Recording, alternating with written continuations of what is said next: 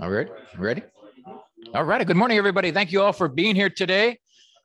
We are, boy, I tell you, what a fantastic weather we've had this summer. I've been working on getting everybody to wear their Hawaiian print shirts throughout the summer, and many of you have reciprocated. Really appreciate that. Thank you all for being here. Aloha, Steve. Gary Parker was wearing his yesterday. Steve was wearing his yesterday, and so what this, we got the Tai Cup soccer tournament happening this weekend in town. There's going to be about 35 teams wandering around Gig Harbor for the next 3 days and starting tomorrow. So you'll see these kids at the fast food restaurants in uptown in their soccer uniforms and their flip-flops with their long socks on and stuff like that. It's really a fun event. But anyway, welcome today. Our special guest today is Lise Kristiansen. She is going to be talking about the Norway and Gig Harbor Sisters Cities Initiative. Lise was born and raised in Anchorage, Alaska, and lives in Gig Harbor. She is the Norwegian Honorary Consul for Alaska and the founder and CEO of Alaska Blue Energy Consulting, a company focused on analyzing business strategies of alternative energy companies seeking entry into the Alaskan energy market. She is also the CEO of Community Service Fund Raising Alliance, a multi-million-dollar company that supports 3 large charities. She started her career as a CPA with Deloitte in Seattle, and before transferring to Deloitte Switzerland in Zurich, she then helped establish a financial analysis group for hydro energy in Oslo, Norway. Upon returning to the United States, Lise was the president and CEO of Alaska World Affairs Council from 2007 to 2023. During these 16 years, she implemented high-impact programs with over 550 world leaders. She was named Anchorage's Top 40 Under 40, inducted into the Anchorage Chamber of Commerce Athena Society, and earned national recognition from the National World Affairs Council of America, being named Leader of the Year out of the 94 council leaders around the United States. She is a national public speaker. She was appointed to the honorary commander as the honorary commander of the F-22 Fighter Squadron at Joint Base Elmendorf-Richardson. She has a passion for sports, including pickleball. She understands she was playing for several hours last season in Homestead Park, including she plays the piano and has participated in 6 Ironman triathlons, including the Ironman World Championship in Kona, Hawaii. Thank you, Lise, for being here. We really appreciate the fact you're chosen to live in our community. Come on up here.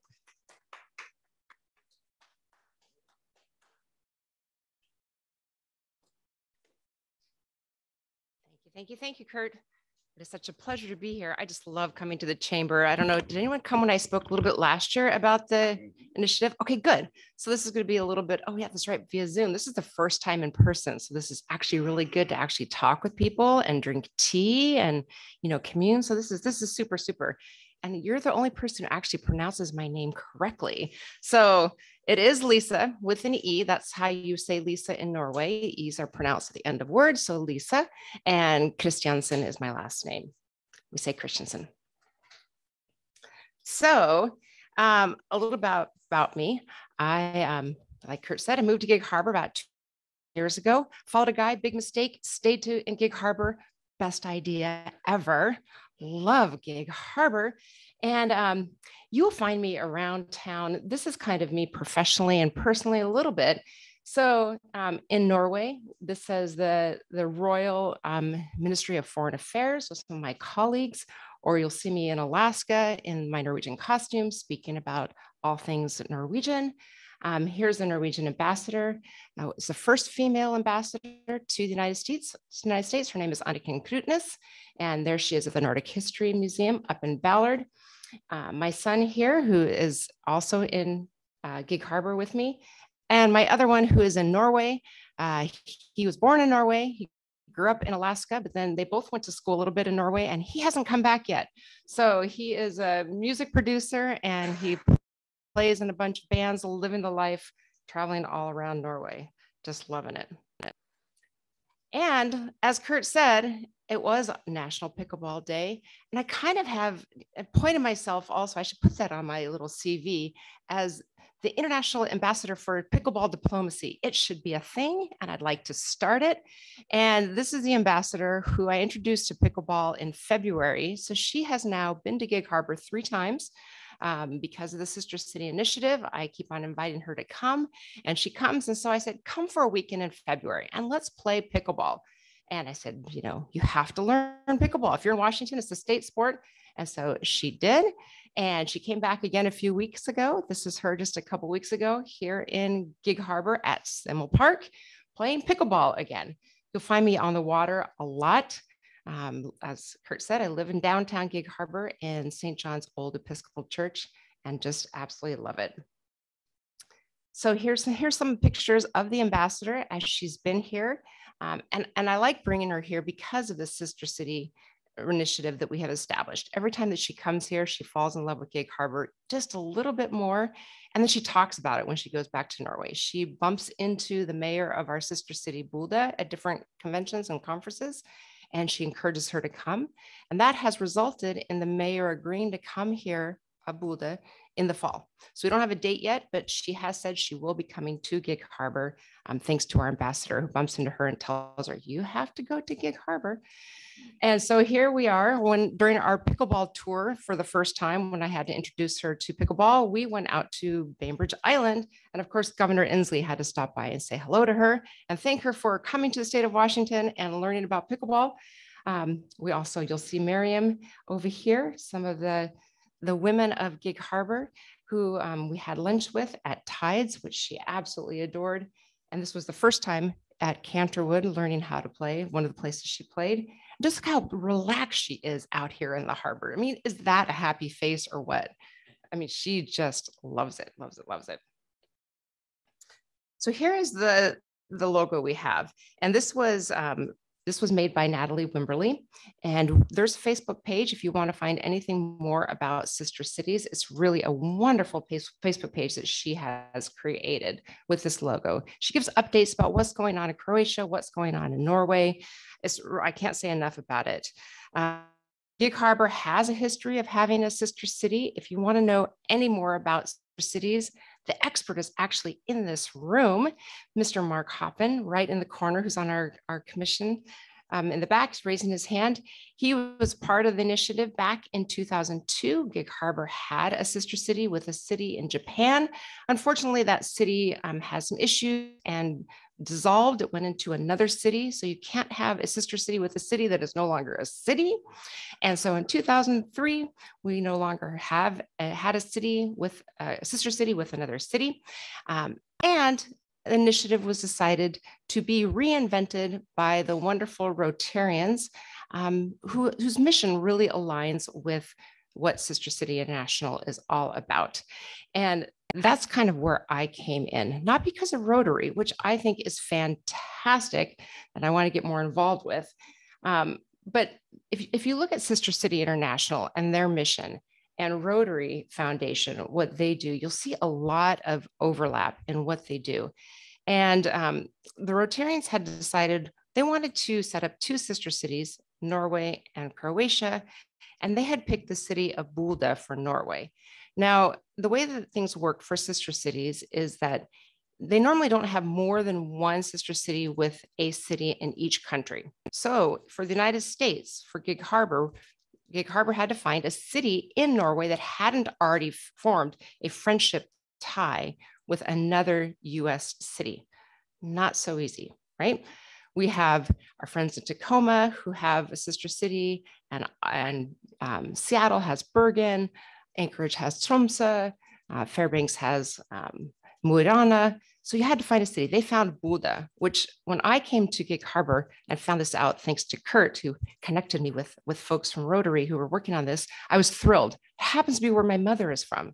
It happens to be where I bring a lot of people to Alaska for different initiatives, have them my house for all sorts of different events. I know these guys intimately.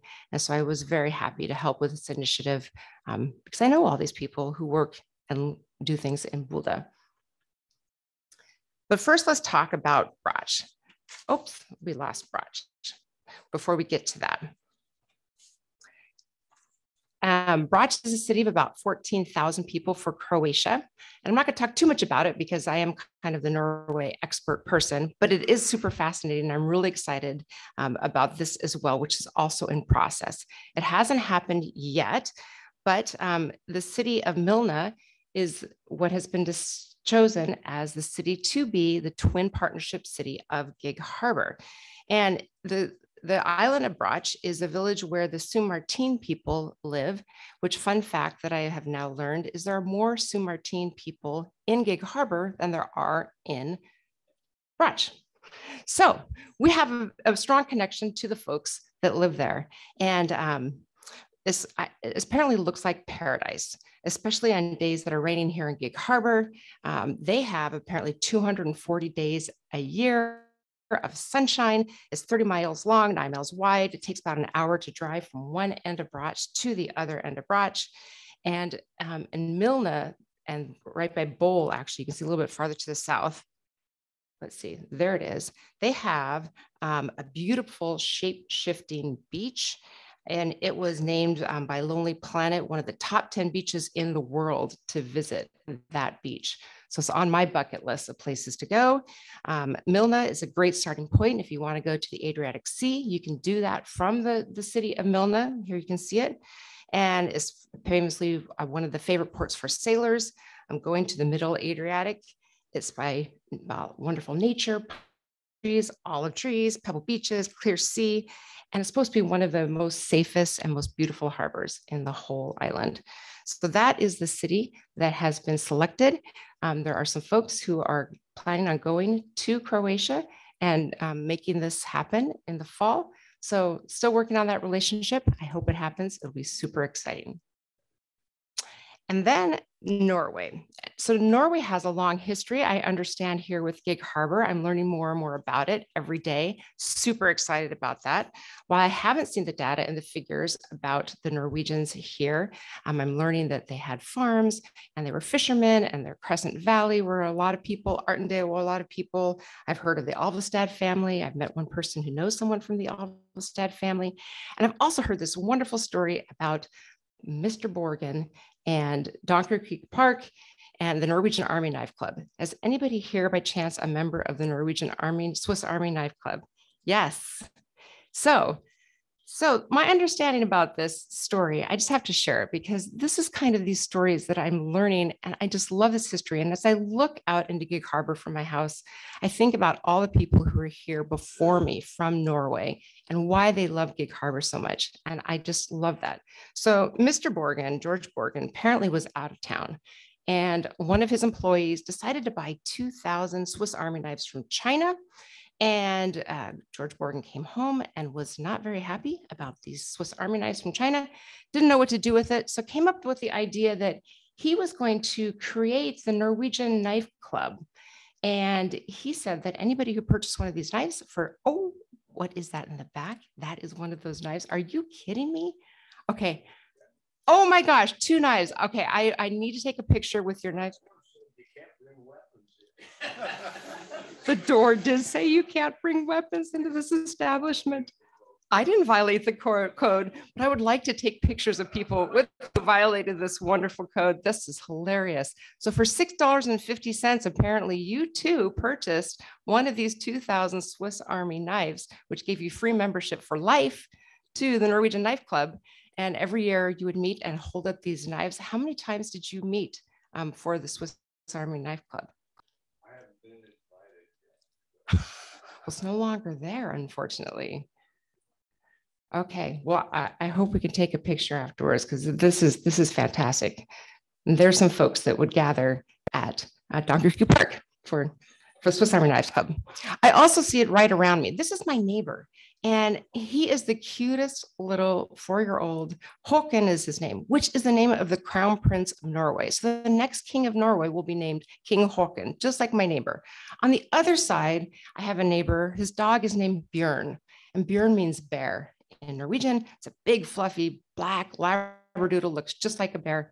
And so I'm surrounded by Norway just all around me. And so here we have Norway.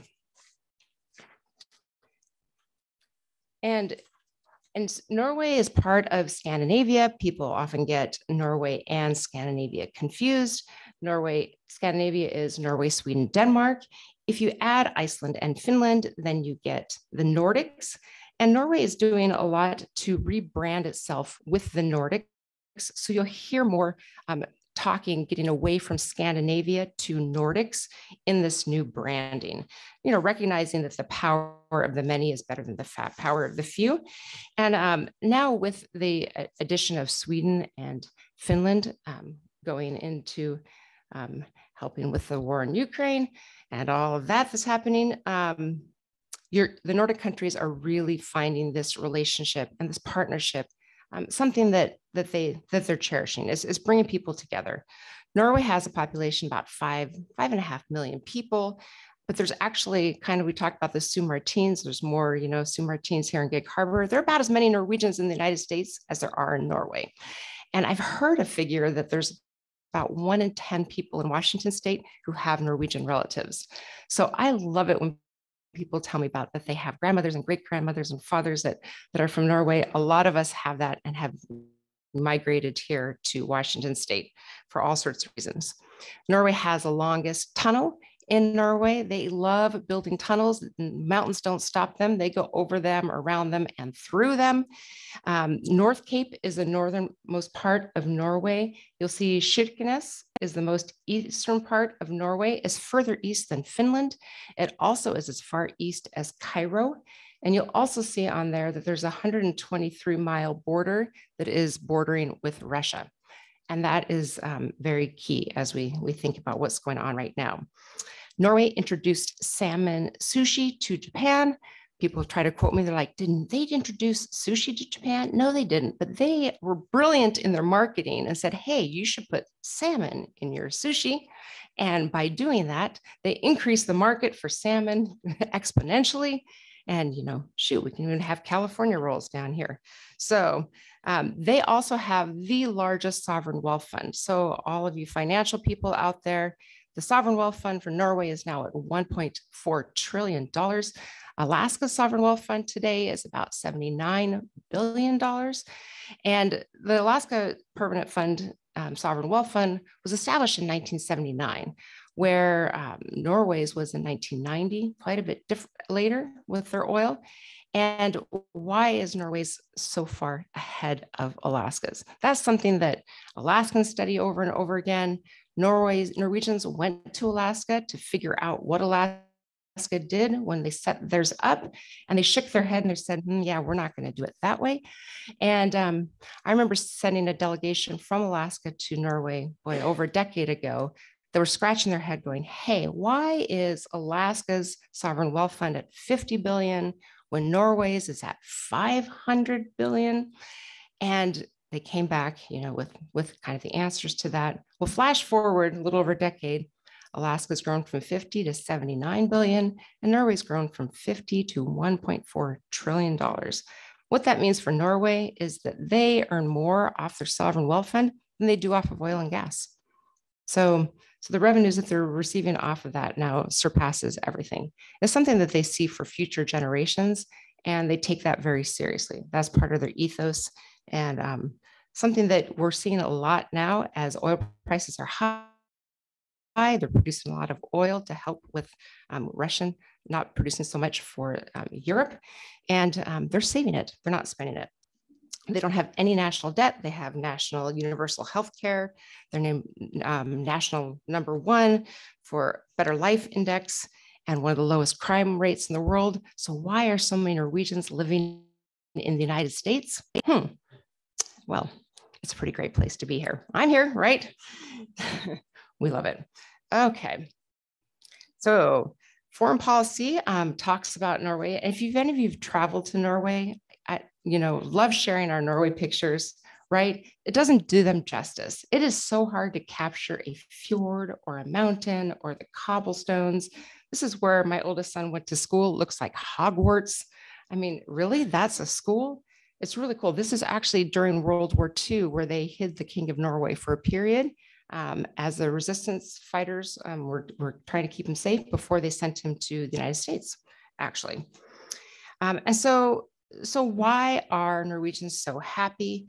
Most people consider Norwegians to be socialists. They do not consider themselves to be socialists. So the Norwegian ambassador talks about Norway as being capitalist with a heart. They are definitely a capitalist society, but they do have a welfare state. So they're kind of a mixed state of capitalism, welfare state, and social democracy. That's really the best way to talk about Norway. They combine this free market, but the government does own some of the key financial institutions. But there definitely is capitalism as a driver. And they're so happy because their financial stressors have been taken away. The government takes care of you for retirement. All of your health care is taken care of. All of your senior living, everything is taken care of. All of your education for your students are taken care of. Any of these things that really seem to harm Americans when it hits you and for big costs, they take care of that. For that, there's a big tax, 40 to 55% in your income tax. You have 25% VAT tax. If you buy a car, it's 100% tax on your cars. So you pay for that, but they also take care of you for these financial stressors. Normally, when I talk, and I think I talked a lot about this last time I was here, and talking about business in Norway, I talk about sustainable economic development. It's really something that Norway believes in. They put a lot of money and energy. How do you balance sustainable development with the environment? And I'm not going to talk about that today. Why? Because we have had a little bit of a disruptor going on. And these are the 4 things that I'm going to just kind of spend the rest of my time talking about, because it's really changed things, but they're all interrelated. So interesting enough, these 4 things are interrelated.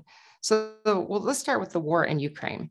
So the war in Ukraine started February a year ago. So we're about a year and a half into that. And Norway stands together strongly with the US for the war in Ukraine. And now they also stand strongly with the Nordics, and they make that clear. And they say it's very important that Putin does not win this war for the Scandinavian, for the Nordics, and for the world. And they also don't want China to fall into a similar path. Before this happened, Norway was saying the United States was a little bit overblown in its analysis of China.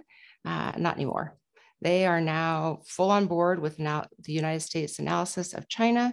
And this war and things that have happened recently have changed their perspective on that. They're currently supplying all sorts of things to the Ukraine. That includes tanks, defense missiles, a lot of ammunition, but also humanitarian support, governmental aid. And they stepped up and approved $22 billion over the next 5 years to give to the government. And then last month, they just announced $30 million to fund war risk insurance and a guarantee sectors for the private sector. So trying to encourage the private sector to help with the rebuilding of Ukraine. And so they're going to do that by paying for $30 million to fund this war risk insurance. It's to help them with political risks, for sabotage, things that might happen to people as they're coming in to try to barge things, build things, and rebuild Ukraine. They've also announced an extension of their agreement with SAS. Anybody here flown SAS before? Used to be owned by Norway, Sweden, Denmark. Norway got out of it about in 2018. Now it is mostly private.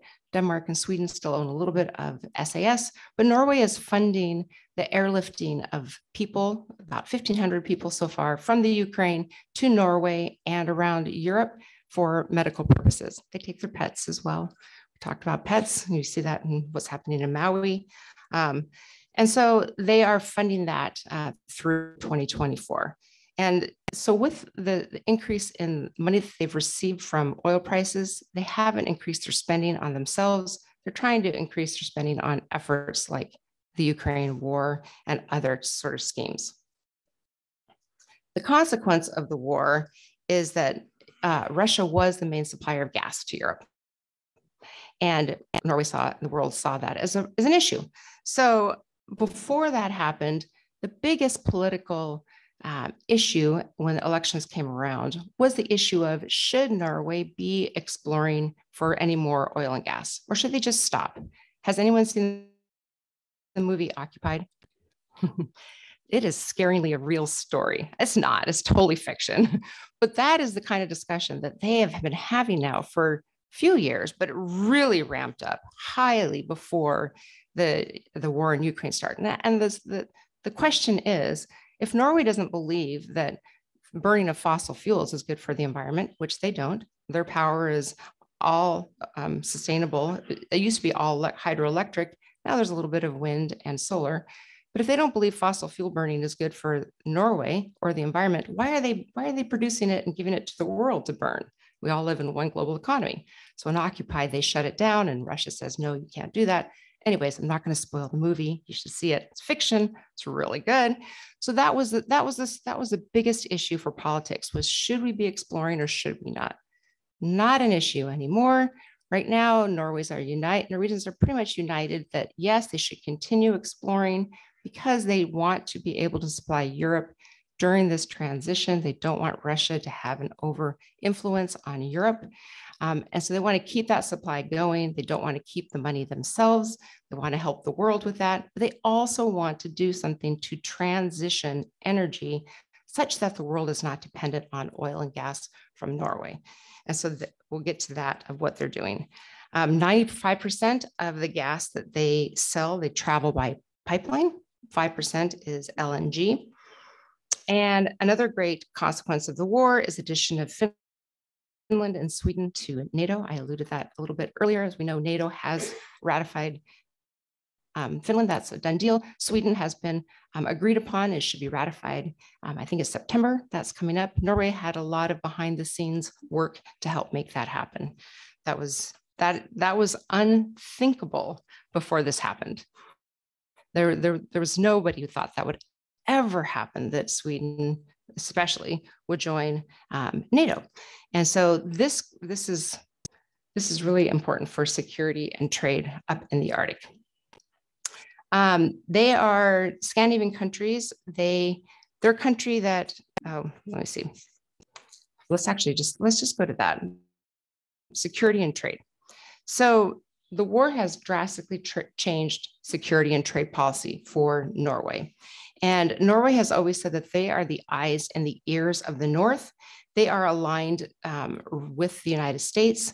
They have the Atlantic coast off Norway, and their most important ally is the United States. So if Norway were to need help from the United States at any time, the US would come across the Atlantic. You've probably seen The Atlantic Crossing, also another great movie going the other way, but the US would come across there, the Atlantic. And so controlling that coastline for Norway is very important to help the United States if anything that happens. That's a big task for Norway. They keep their eyes on Russia. Russia has a very large nuclear base close to the border of Norway. And they also have a lot of submarines. They're doing a lot of activity around the border. So they're keeping an eye on that. But Sweden and Finland also have a lot of similar capabilities. Sweden has a very strong army, and both Sweden and Finland have a very strong air force. Finland recently, before all this, purchased about 64 F-35s. So they have been doing a lot of training with the US military, with the F-35s, same with Norway, same with Sweden. And so Sweden and Finland, they have their focus more on the Baltic Sea. So with the Northern Sea Route, the Barents Sea of Norway, the Baltic Sea, there's a lot of coverage now that NATO has because of this new change as a result of the war in Ukraine. Another thing that has changed, as I mentioned with China, when we talk about security, is their view on TikTok. And so TikTok is something that Norway first originally said was fine. Now anyone in the Norwegian government can't have it on their phone. My son uses it to promote his music. It's still something that the people of Norway are using, but the government is saying no. They're looking at Twitter. They're keeping an eye on it. They're not really sure about it, but that is also changing.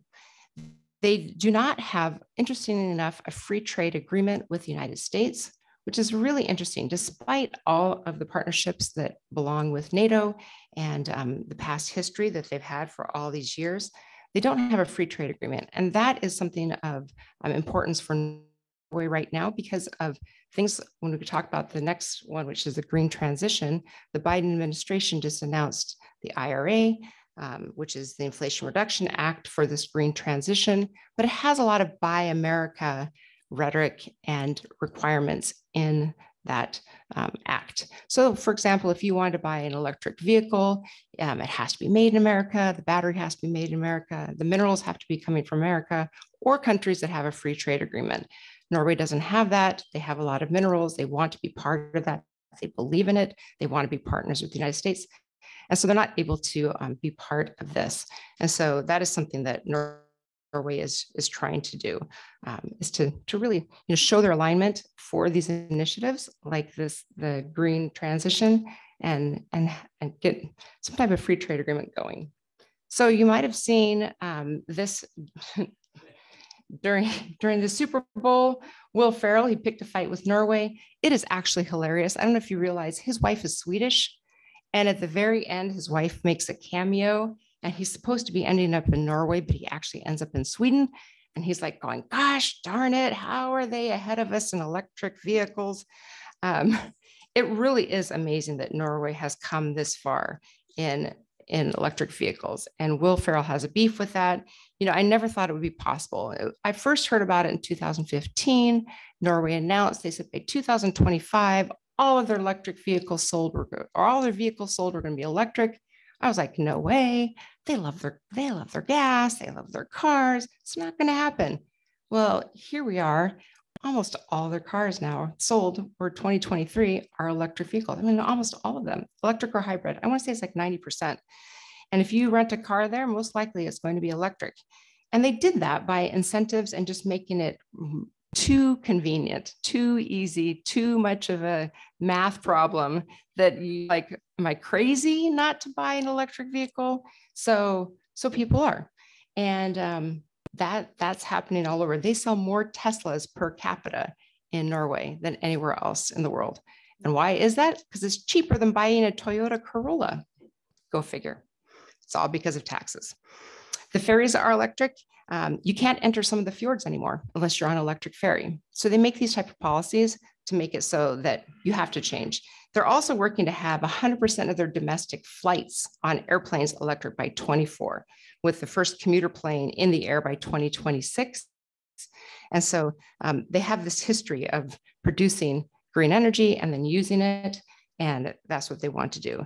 So now with the green transition, they've taken their offshore wind technology that they use for oil and gas production.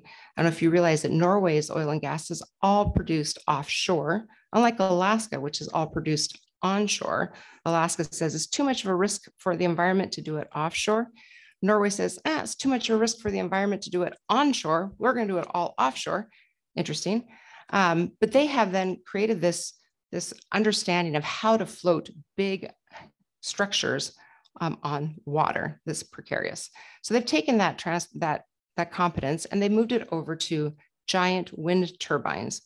And so they now are building gigantic turbines. Equinor, they now have with California, they're coming into Oregon.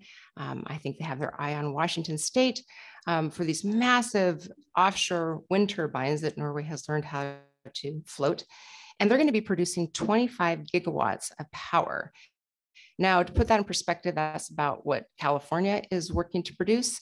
It's also twice the amount of power that Norway needs. And Norway doesn't need any power. Norway already has all the power that it needs from hydroelectric power. So all this is going to be for export. And that's what I was alluding to when I was talking about how are they thinking about transitioning away from oil and gas for the world. And they want to do that through floating offshore wind turbines.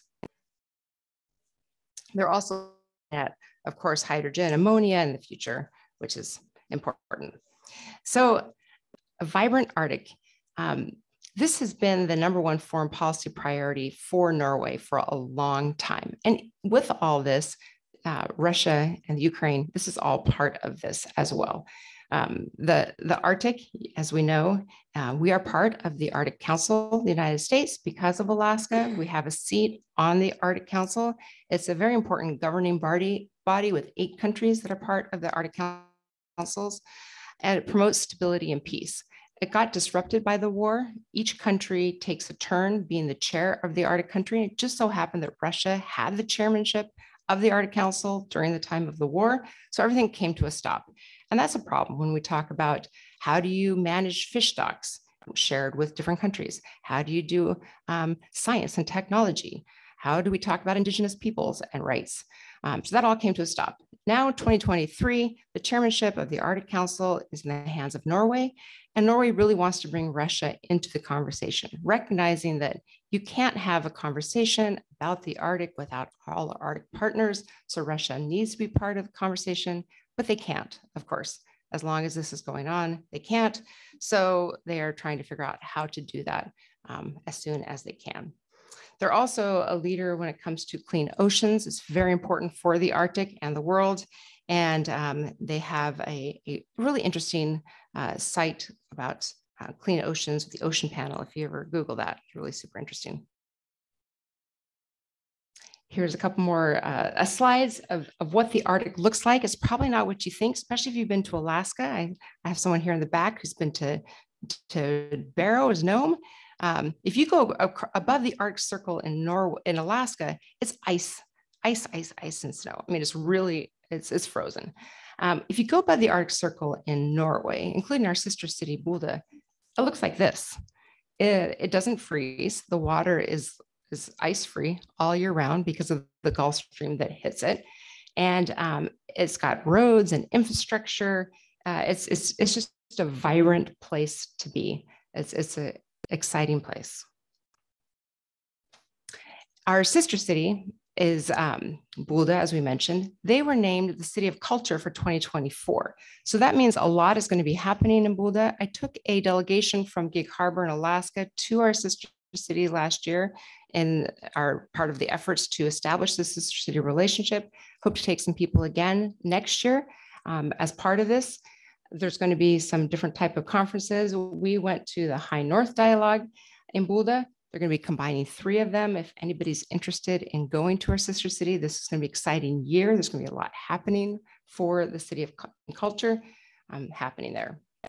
And if you want more information on Norway, here are some of my favorites. Of course, the Gig Harbor Sister City Facebook page. Natalie did an amazing job with that.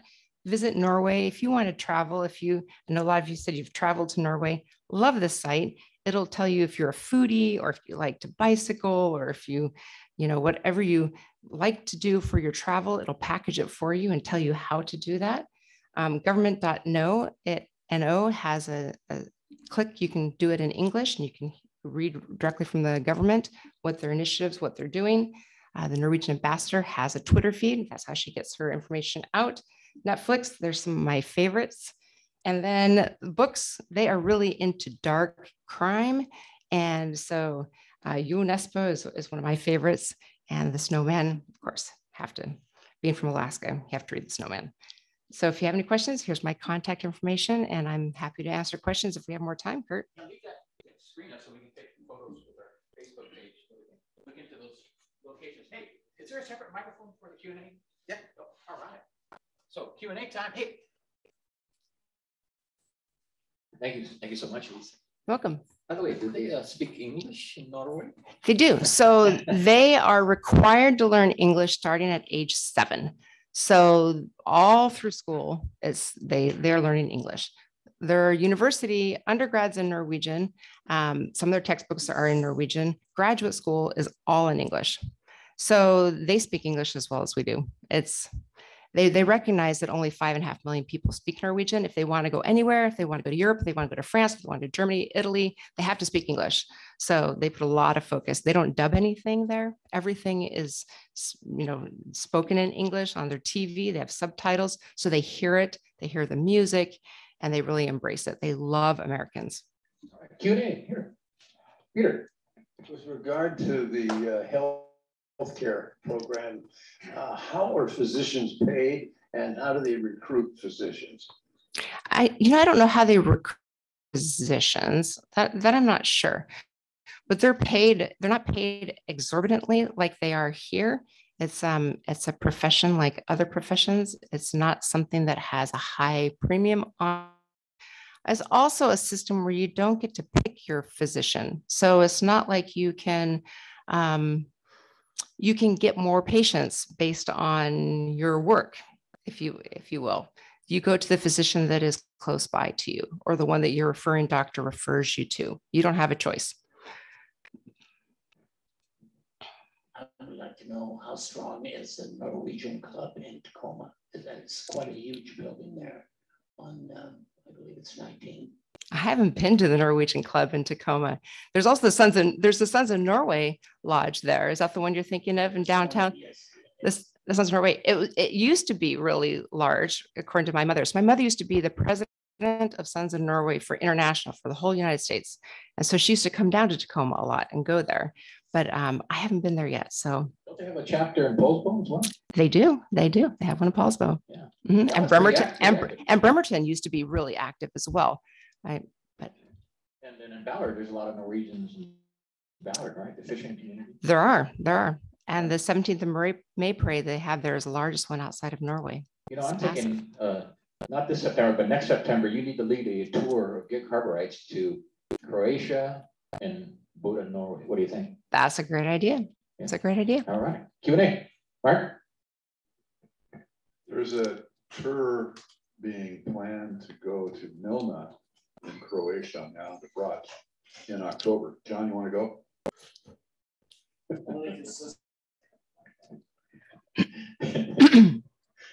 You got a Q&A? Yep. I'm a Swede buried to a Finn, but I really enjoyed being in Norway and the fjords. Lisa, talk a little bit about the ferries that run up and down the coast. Isn't that a good way to travel? And what are the options? How do you do that? Yeah, so that's called Hurtigruten, which is really hard to say. Sorry. It means quick route. It's not quick.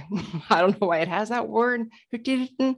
I actually saw that they have a building in Seattle down by Lake Union. I'm not sure what that is, but Hurtigruten, it's a postal ferry that goes all up the coast. And so it's really a cool way to see the coast of Norway. It's not cheap. You would think it would be cheap. It's not.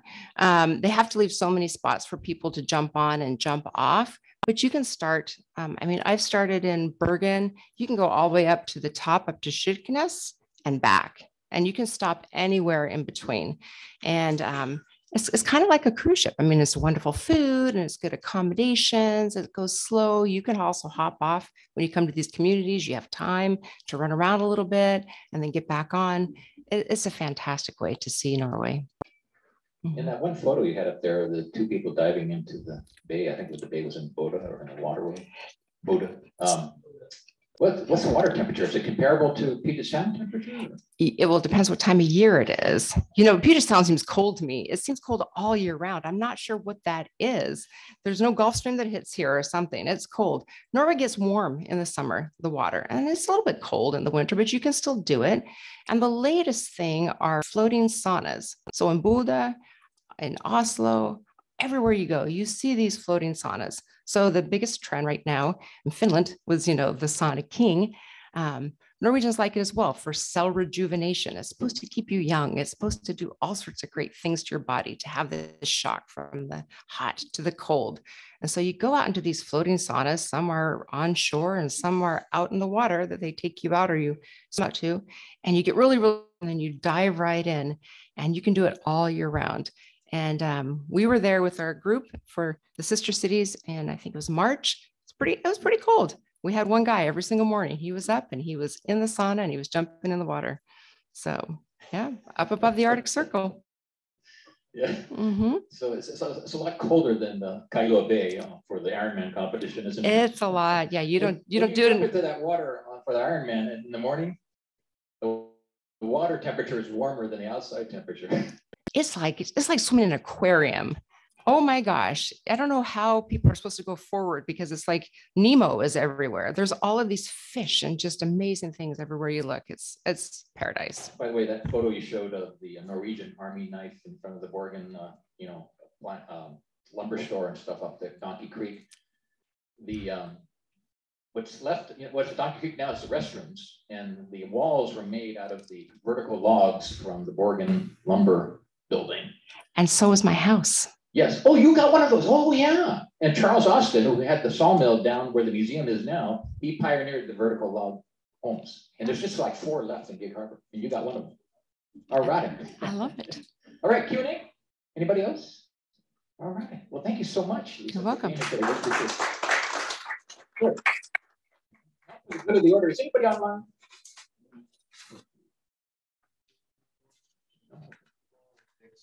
Okay. Hey, Mark, tell us about the ribbon cutting for the Thunderbird #1. Yeah.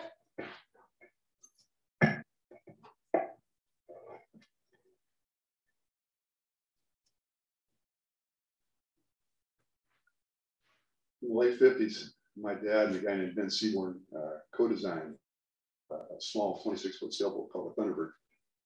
And it was Seaborn's design and my dad's construction layout.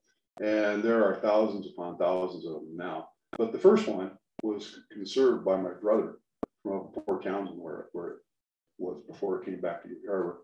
And when my brother got it, like a couple of boats we owned, he couldn't take care of it very well. So he decided he better donate it to the museum before it fell apart. And so he did. And now it's been put back into use, and it's going to be launched on the 26th. 26th, Thursday. And I'm going to get to sail it. And if you come down there, I'll tell you a little bit about the history of it beyond this. But I'll tell you this, it was the first family sailboat that was cheap enough that a human being could buy it and build it if they wanted to. And my dad built about the first 20 some of them. And it's the boat that I learned to sail on. And so our first family boat was Thunderbird #2, but it was longer because #3 paid. And so it got launched second. But anyway, it's still my favorite boat. And I actually, a boat that followed the Thunderbird, a 40-foot boat that was the first big boat that had a flat aft to plane and was arguably the first big boat in the world. The Osa, yeah, which I still own and have taken care of since 1963. And I'm going down to sand it again and varnish it again this morning. Thanks so much, Mark. And then the one that's parked at the park dock, at the end of the dock, is that the #2 that's down there? Yes, that's our old family boat. Yeah. It was, our family boat was totally, for a long time, it was taken care of after we sold it in 1960. And the families treasured it, but ultimately it went nowhere. And the last, I saw it several years before the Gig Harbor Boat Shop bought it up at the wooden boat operation at South End where I was giving a talk on Thunderbirds. And it was rotten 10 inches down the side. It looked like it wasn't even claimable. And Jamie Storkman from and his wife Joan Poor, who's involved in teaching kids the sail program.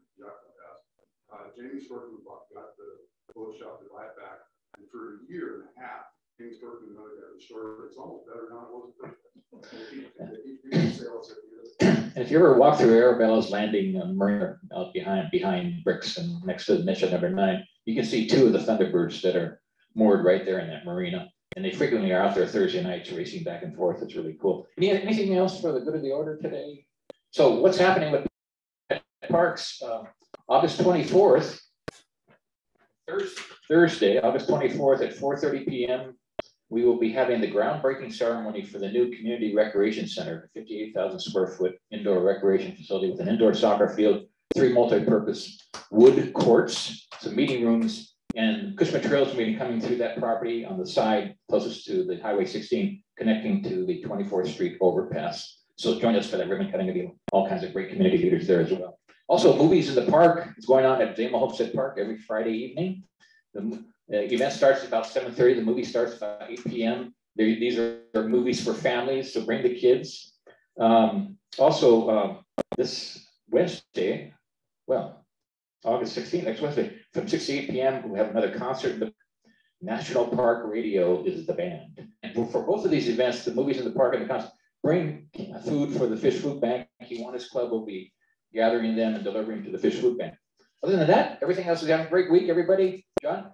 The Canoe and Paddle Club, which was done in Florida this week, came back again to Gig Harbor with the #1 national trophy for the whole city of Gig Harbor to enjoy. But anyway, they came back on Tuesday night and they had just a boring time. It's 21 years old and it's their 10th national championship. And several of their paddlers are going to be going to the world championships here because they qualified by winning the national championship. And then they anticipate that next year in the Olympics, a couple of those kids will probably be there. Hey, Matt, thanks so much for setting up today. Really appreciate it. Everybody, thank you for coming. And thank you, Lisa.